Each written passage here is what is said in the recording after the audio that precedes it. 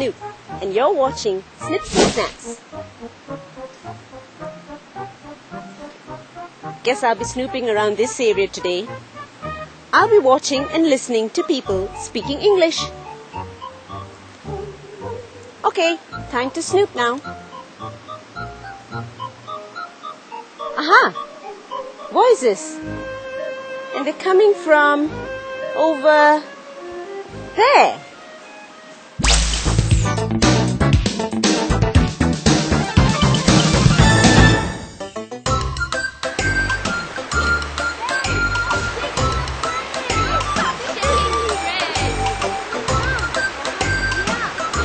Hey guys, slow down. Girls.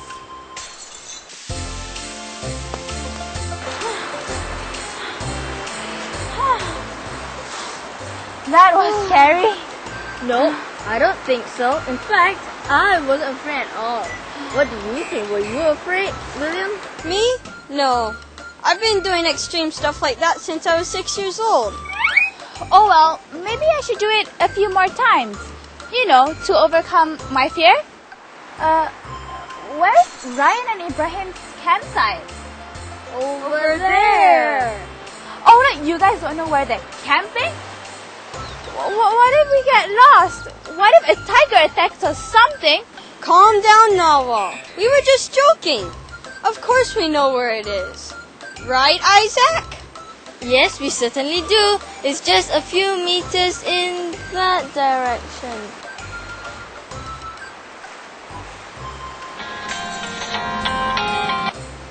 Hello? Yep. Oh. Okay. Yes. Right. Got it. Thank you. Oh, boys! That was Ibrahim. He can see us from his campsite. He wants to know why we're walking in the opposite direction when the campsite is that way. Oops. Hey, Noah, wait! Slow down! Yeah, wait. What if we get lost? What if a tiger attacks us or something? What if... Wait!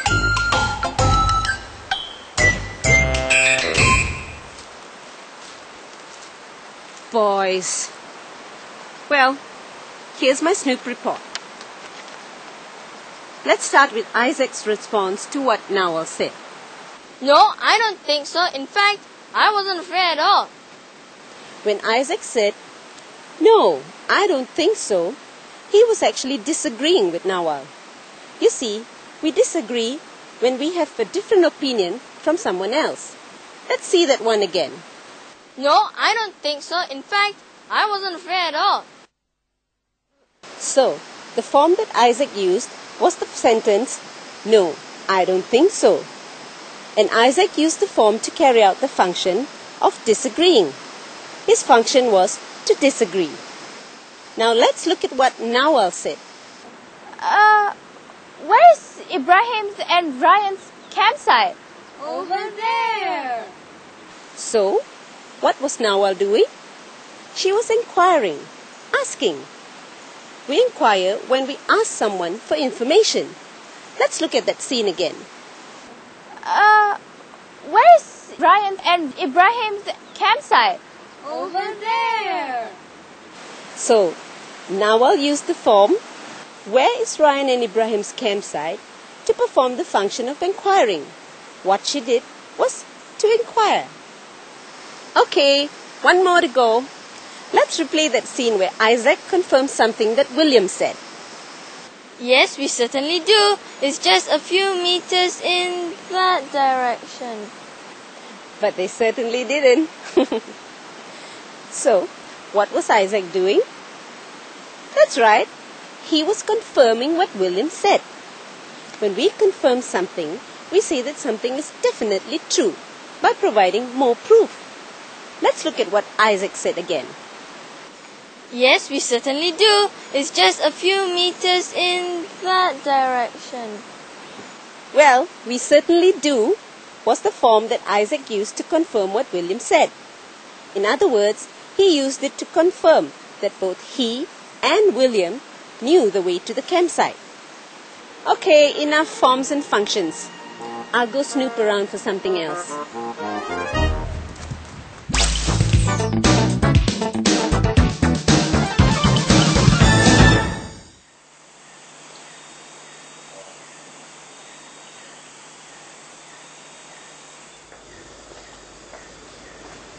Hi, good evening. Good evening. Must be an interesting book. Yes, a great story called Potato People. Ha! Potato People by Angela Wright, right? Right. Sorry, but I didn't get your name. Huh? Where did she go?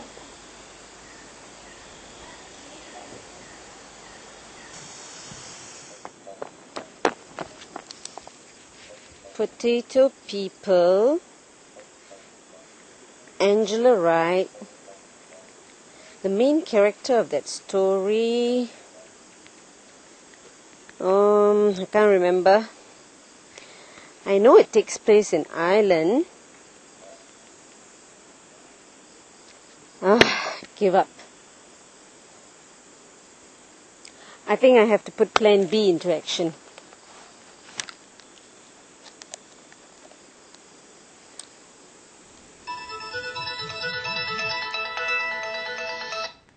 Hi, Susie Snoop. How can I help you? Hi, Vasanta. I need some help with literature again. Do you remember the story Potato People? You know, the one by Angela Wright? Of course I do. Great. Can you tell my friends about it? Sure, I'd love to. Thank you. Thank you so much. You're welcome, Susie. Hi, I'm Mrs. Lee, and today we're going to talk about the novel entitled The Potato People. The Potato People is a story set in the early 1840s in Ireland when there was a terrible famine because of a disease called potato blight. You see, in Ireland, the main or the staple diet was potatoes, and this disease killed all the crops there, leaving the people undernourished and famished for food. This story is seen through the eyes of a 16-year-old boy called Patrick Flynn, who finally has to leave his village called Skulgarach in Ireland, and he moves away to America. On his journeys there, he meets up with a gypsy girl called Maria, and both of them go through a lot of hardships. In the end, they settle down in America with the hope of leading a better life.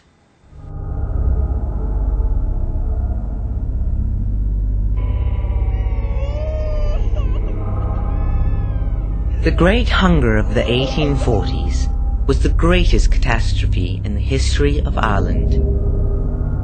A poor Ireland, under the rule of the British, was mainly dependent on its potato crop. Due to a plant disease known as potato blight, the potato harvest failed year after year. England was slow to react to the situation. Millions of people died of starvation, and epidemics spread like wildfire. When poor villagers could not pay rent, landlords, with the help of the British soldiers, burnt down their homes.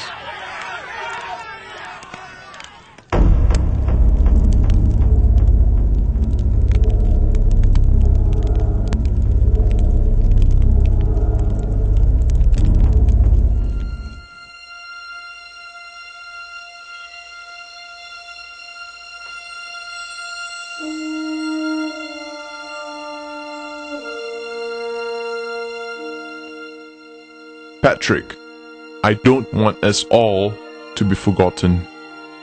Somebody must get through all this and remember what happened here. I want you to leave Ireland. Go to America. America? How can I without any money for a ticket, Sean? I'll get the money for both of us. Listen, I'll meet you at the Three Cats Inn in Cork at the end of the month. Now go.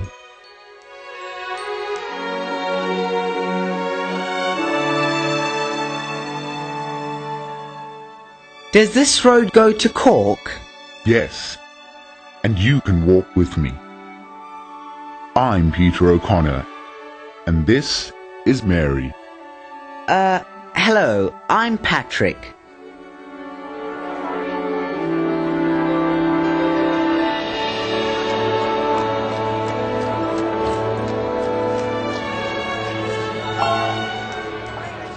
Let's buy a nice, juicy meat pie. I imagine it must have been a long time since you had one.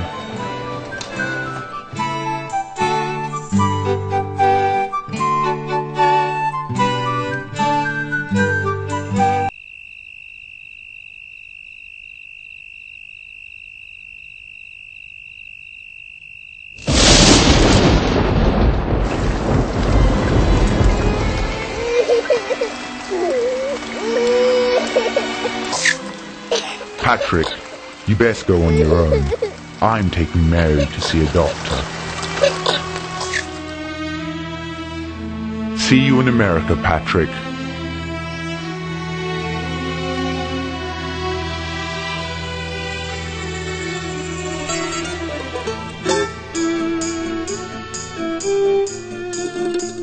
I smell fresh bread.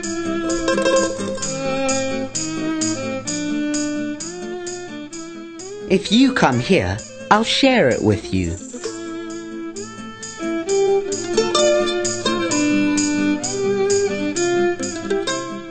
You must be an angel. I was so hungry. I'm Patrick. And I'm Marie, a gypsy princess. I've been all over the world.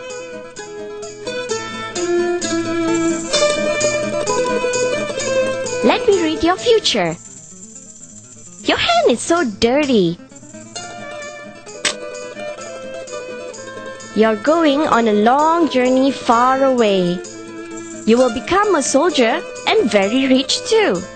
You'll marry a beautiful princess and have a happy life.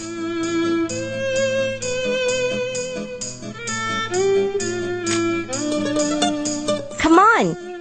I know a place where we can get lots of food to eat.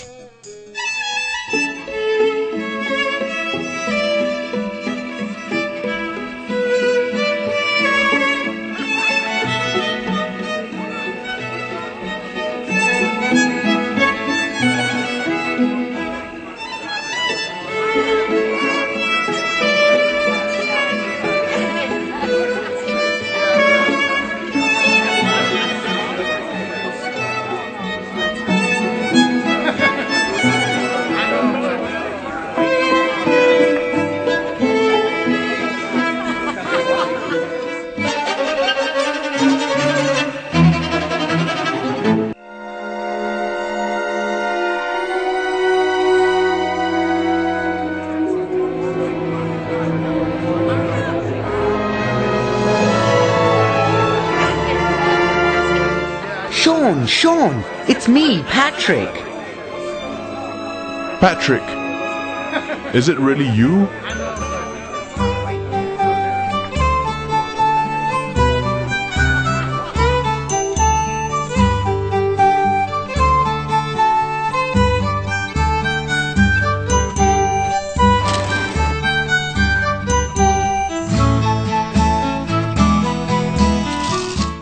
There is a ship called Zeus sailing out soon.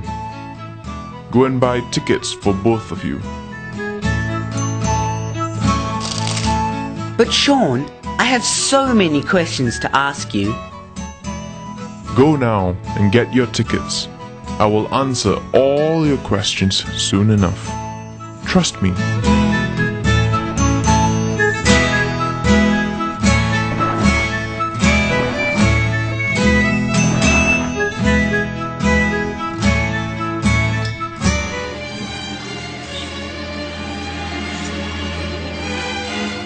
He killed the caretaker and stole his landlord's money box. He's a murderer and a thief. He's a murderer and a thief. He's a murderer. He's a murderer and a thief.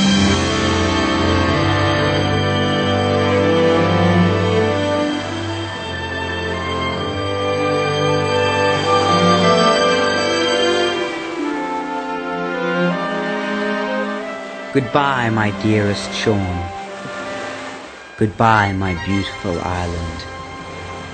I will never forget you both. Goodbye.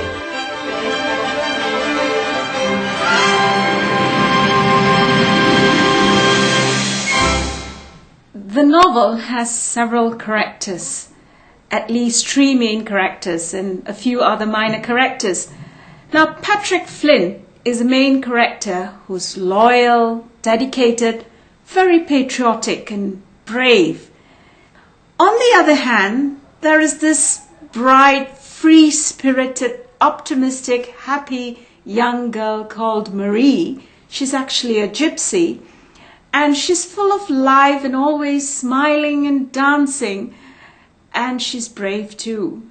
She's determined to travel alone, and on her journey to America, she meets up with Patrick. Now, both of these young people have a friend in Sean. Sean is that brave guy himself. He is determined to get away from all of this hardship and frustration, and he's working very hard as well to get the villagers out of it. The theme is the central idea of any novel. Now, in The Potato People, we have 3 main themes. Now, the first main theme is a search for happiness. Due to the potato blight, the villagers' lives are miserable. Their potato harvest is next to nothing, and they have lost their only source of income. And now they are starving. They are miserable people because their lives are now infected not only with hardship but also with chronic diseases like dysentery and cholera. Their only hope is to leave Ireland, and their search for happiness ends when they land in America. Now, the second main theme is hope and despair. Despair it is when they have lost sight of any life. No potatoes, no food, no income. They have become the cruel victims of evil Mr. Grayston and the soldiers who come in and burn their villages. Hope comes in a new light when they hear of America, and that is where they all go. And finally, the last main theme is about poverty and hardship. This is a novel which shows us how the Irish actually work their lives in this whole arena of hardship, how poor they become, and it is in this poverty and in this hardship that they struggle to find a new life, and they find this new life in America. Now, in The Potato People, we see 3 very clear values. Value number 1. In value number 1, we must work hard to have a wonderful life. Everyone has to be diligent and responsible and make sure that life is good for them. Moral value number 2 is to know that in all our life's undertakings, we will face difficulties of any sorts, but we must be brave and strong to face these difficulties so that we may overcome them. Moral value number 3 is about being optimistic and knowing that one day life out there is going to be good, and to work towards that good ending. Well, that's Potato People for you. So go get the book and read it and enjoy. Bye.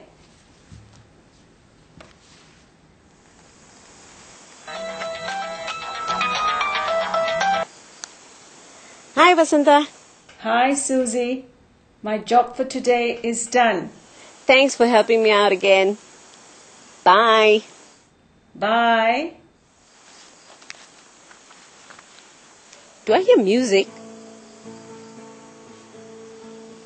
Someone singing? I'd better check it out.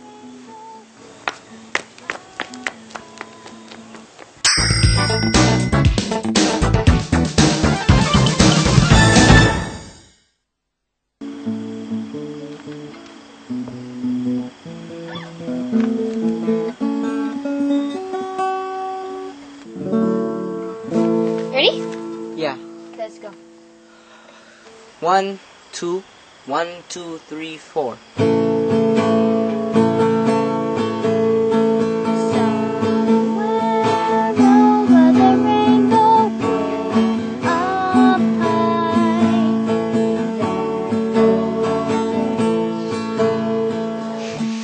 We've been practicing since 2 hours ago and it still does not sound right. I guess we just gotta keep on practicing until it's perfect. Yeah, and the auditions will be held tomorrow.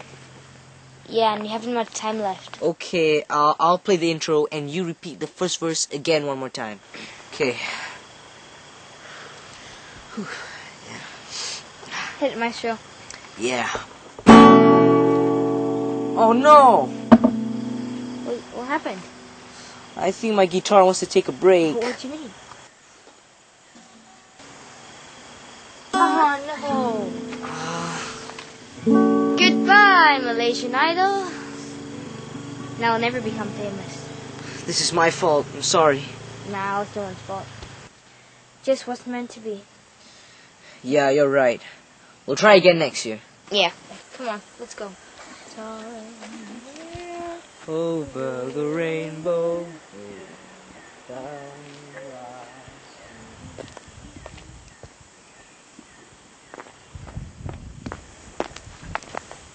Well, well, I've noted 2 mistakes that Ibrahim made.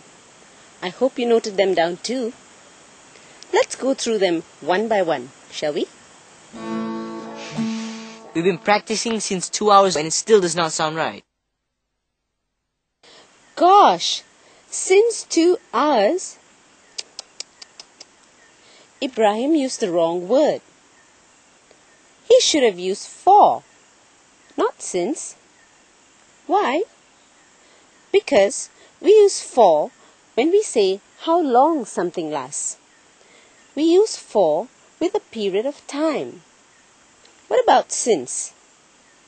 Well, we use it with the time that shows when an activity started. So, this is how it should have sounded. We've been practicing for 2 hours and it still does not sound right. Here's Ibrahim's second mistake. Okay, I'll play the intro and you repeat the first verse again one more time. Okay. Okay. Now that's funny. Repeat again one more time.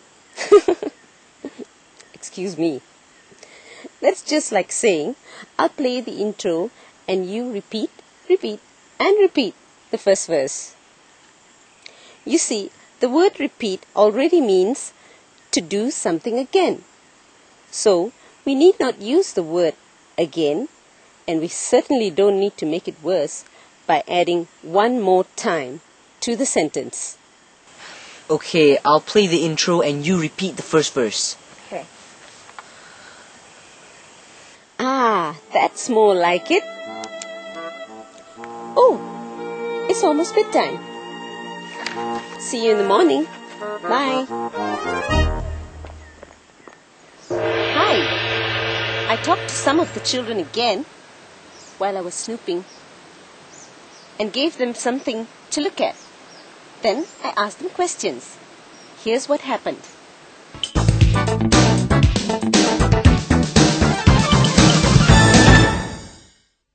Okay, I asked William this question. How many hours would each tuition session last? A, 1.5 hours, B, 2 hours, and C, 2.5 hours. Let's see. It starts at 8 and finishes at 10:30. From 8 to 9 is 1 hour. From 9 to 10 is 2 hours. And from 10 to 10:30 is half an hour. So, all in all, it takes 2 hours and 30 minutes. That's C, 2.5 hours. Well done, William. C is the answer. Isaac answered this question. On which food item do these Form 2 students spend the most? A, fried chicken. B, nasi lemak. C, roti canai? Or D. burgers? Oh, okay. Let's see. I'll have to look at the highest bar in the graph. Ah, yes, I see it. And it's labeled as burgers. So the answer is D. Burgers. Well done, Isaac. This is Aina's question. Aina, you probably see the sign at the A. Zoo, B. Market, or C. Museum? It can't be the market because they don't feed animals there. The museum? No. The animals are all stuffed, so they don't need to eat. So the answer is obviously A, the zoo. Wonderful! Smart kids, they got all the answers right. Time sure flies when you're snooping around. So, make sure you join us on episode 3 of Snips and Snaps. Bye!